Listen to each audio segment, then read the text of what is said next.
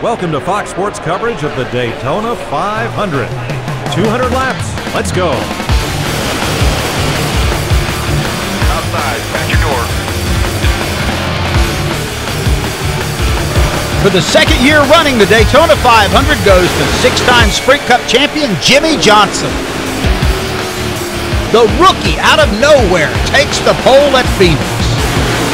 Dale Earnhardt Jr. wins the Cobalt 400. Matt Kenseth wins at Darlington. David Reagan does it again. Kyle Busch wins the All-Star race. Kevin Harvick wins at Daytona. Biffle gets the Atlanta win. A typically event-filled race, and our rookie gets his first ever Sprint Cup win at Richmond and makes it into the chase.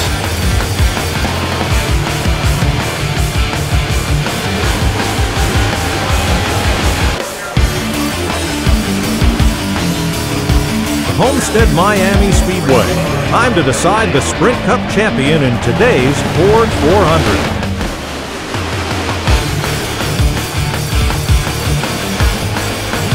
Final lap, and who's going to take it? Johnson, Keselowski, or Jr.? But here he comes, the rookie making his move on the inside.